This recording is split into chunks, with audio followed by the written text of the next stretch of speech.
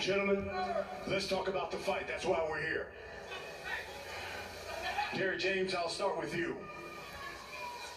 You've already produced one undisputed champion. You're going for another.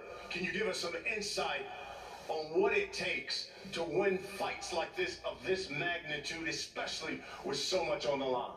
Well, it just takes a lot of fortitude, a lot of discipline, a lot of focus. I think that I know for sure Errol has that, different than Jamel or whatever. But tonight or tomorrow or Saturday night, it's his time. I mean, we waited. We made this happen. We took every belt. He just had to hold his title and fight nondescript opposition. We beat champions to get here. Listen. Who's it? Why everybody got something to say? Everybody talking. You gotta fight him, fight him. Hey, man, listen, man. Oh, okay. What else? Yeah. Don't worry about that. Don't worry about that. You know, the interesting thing is, you've already produced an undisputed champ. Now you've had the opportunity to kind of make history and do it, be the first male to do it in another weight division. You're going up against, obviously, a phenomenal fighter, and then also a trainer of the year. But if you're victorious on Saturday, what does that say about Brian Bomac McIntyre as a trainer? Said he got 3 other people helping him. It's funny, y'all, because come on, y'all, be quiet. It's funny, y'all, because ain't no more hiding. You can't hide no more, Derrick. We're gonna find out who the best man is. I respect you for what you've done in the game, but you ain't never went up against me or my staff. So you remember something? We've been here before. You trying to get there. All right? I can tell you how it is to be undisputed.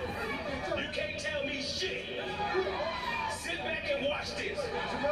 Sit back and watch this. I promise you something. Listen, man, they gotta make a new weight for you. Super heavyweight. What the fuck you talking about? All that shit you talking don't mean nothing. It don't mean nothing. I can bump my guns at you, you can bump your guns at me, but at the end of the day, them 2 brothers gotta get in the ring. That's right. All right, then, so shut the fuck up. Yes, ma'am. This is going to be one heck of a fight. Yes, ma'am, I will. Now, let's get to the fighter. Look, mama. You know...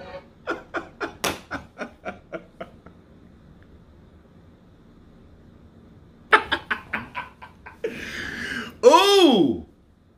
The only thing I missed was the popcorn. Oh, my goodness. Listen. We've seen the fighters. They got it on. They said what they're going to say. But this is the first time I've seen Derrick James, Brian McIntyre, a.k.a. Bomac, come together with this type of aggression. That lets you know it is on. And it's more than just the pressure of the fighters. Really, the fighters, they do their thing. They're going to do what they're going to do. But it's the people. It's the training. It's the staff. It's the trainers. It's the fans. It's the fanatics. It's the fanboys. It's the groups. It's the circles. It's all those things combined that are surrounding this particular fight, and everybody else wants to be right. Bars. That's what it's about. And I think that, if anything, Derrick James is feeling a little antsy. He normally doesn't say anything. If you can remember the Anthony Joshua press conferences, he didn't have a lot to say about anything. He was the quietest guy there. But now he's the most verbal. He's very aggressive. Brian Bomac has always been that way. He's always been a very outspoken person.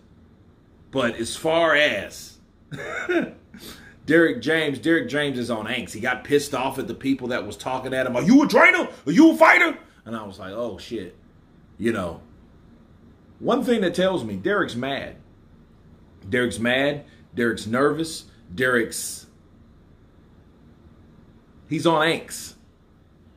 He's on angst, people. And he knows exactly what's at stake. See, not only does he lose, if a fighter loses, he loses all those belts, all those people. And those guys that he fought, Kell Brook, Sean Porter, Yordenis Ugas, that all goes up in smoke if Terrence goes and takes all those belts from Errol Spence. Okay, and he knows that. He knows the pressure's on because he knows that not only is it for the fighters, it's also for his credibility as a trainer. Because what happens when you get to that very top, the whole thing is staying there. Will he stay there? Can he stay there? And the whole thing is staying there. But you got to go through hell and high water to stay there. You got to go through Terrence Crawford. So everything that you hear is a distraction. It's a problem. It offends you or you're pissed. You react to it. You're responding to it. You're getting agitated. That's what I seen from Derrick James. Bomac is going to be Bomac, but Derrick James definitely came out of his character. So if anybody between the two trainers won, it has to go to Bomac. But anyway, you guys tell me what you think. Of course, please subscribe. And you guys been Counterpunch. Peace!